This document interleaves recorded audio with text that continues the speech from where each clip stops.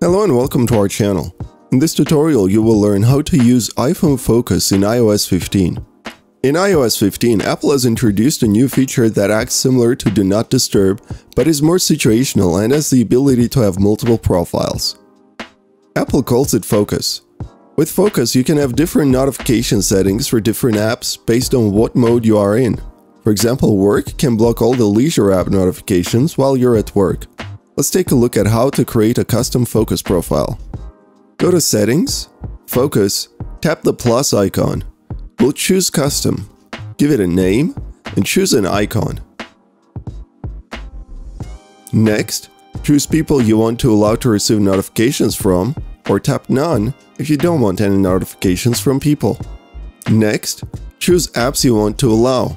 You can choose specific apps and/or choose only time-sensitive notifications. Next, you'll have some additional options to tweak. Things like showing focus status, choosing what pages are shown on home screen, or what you see on the lock screen, and automating the focus. To turn a focus on and off, open Control Center and tap Focus, then choose the one you want. To turn it off, you can do the same or simply tap the icon on the lock screen and tap on the one that's on.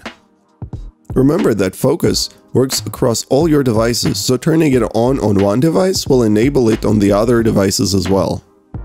Keep in mind, whenever it is activated, you will be able to see the focus icon enabled on the lock screen, notification screen, control center, and status bar. What focus mode will you be creating? If you liked this video, don't forget to give it a thumbs up and subscribe to our channel. And make sure to press the bell button to be the first to know about our new videos.